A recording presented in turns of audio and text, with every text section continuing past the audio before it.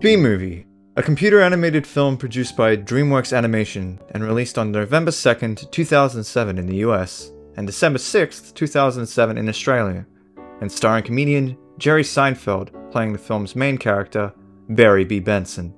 Fresh out of college, Barry finds the prospect of working with honey uninspiring.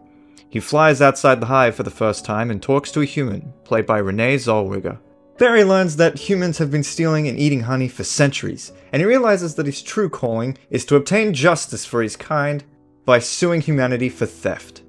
This is coming from the film's official synopsis.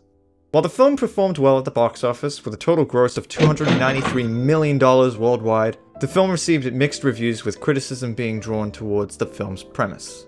But in recent years, a cult following has developed for the film. Out of nowhere recently, I had thoughts about B-Movie floating around in my mind, particularly with one character. Ken. As the title of this video suggests, Ken from B-Movie was misunderstood. Why? Well, let me explain. You see, Ken is an interesting character, a simple man with a unique set of skills. According to his resume, his special skills include the following: Bikram yoga, frozen yogurt, tennis.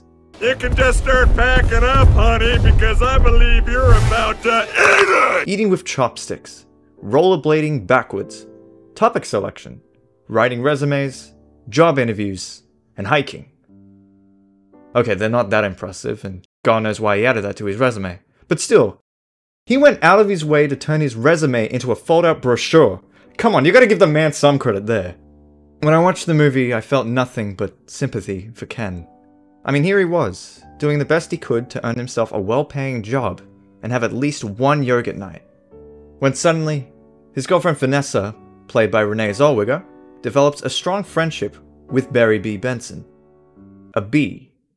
A fucking bee. Already some alarm bells there, as A, she's freaking insane. I think we can all agree on that. And B, she's talking to a bee.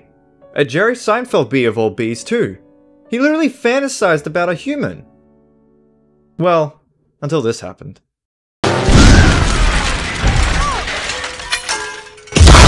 And yet, Ken is portrayed as the villain of this movie. Yes, he's just as batshit crazy as Vanessa, possibly far more batshit crazy than her, and even goes to extreme lengths in his attempt to kill Barry with Italian Vogue, almost on a psychopathic level. But like he said, he's got issues. And he's allergic to bees. And I mean, come on. If you heard from your loved one that she was helping a bee sue the human race, you'd be just as confused as Ken. What? Ultimately, Ken's intentions to kill Jerry Seinfeld Barry, were thwarted, and it resulted in Vanessa's breakup with Ken. As a result of Barry and Vanessa's actions, it not only nearly killed all the flowers in the world, but it would have had a detrimental impact on food systems across the world. Yet despite Barry and Vanessa correcting their mistakes, Ken is ultimately left with nothing, with the people around him basically telling him, get over it. Ken knew something was wrong with a bee talking to humans, but nobody would ever listen to him. He was left with a broken heart. Not a single yogurt night fulfilled. And worst of all, he got no employment despite his fold-out resume portfolio. Ken wasn't the villain of the film. He was the victim. Ken was the victim in this movie. And ultimately, we'll never know what happened to him. Hashtag justice for Ken.